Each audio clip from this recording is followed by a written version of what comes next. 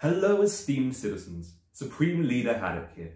As I am coming to the end of my 73rd term in office, I thought I'd look back on some of my greatest achievements. Ah yes, the golden haddock statue I had erected in my honour outside the Kettleston Road campus. I do love the way the reflected light blinds drivers. Oh, and look, the new graduation uniform I brought in my 5th term. Isn't it resplendent?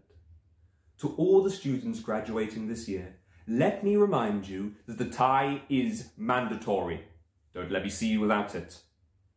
Oh, and of course, the new university sign I had unveiled some 10 years ago now to commemorate the completion of the University of Haddock, in the place where the University of Derby once stood. Oh, what's this? My first campaign video. Let's take a look. My name is Sam Haddock, the part-time officer for Derby Theatre, and I'm standing for Vice President of Education in the upcoming elections. If elected, I will pressure the university into updating the tuition fee breakdown to ensure transparency about how they're spending your money.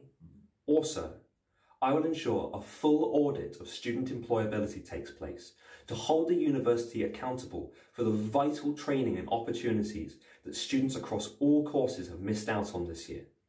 Remember, a vote for me is a vote for transparency and accountability. #HasToBeHaddock. Silly Sam. The students don't want accountability and transparency. They want giant golden haddocks and other haddock memorabilia. Well, that's it from me today. Make sure to vote in the upcoming elections and remember, it #HasToBeHaddock.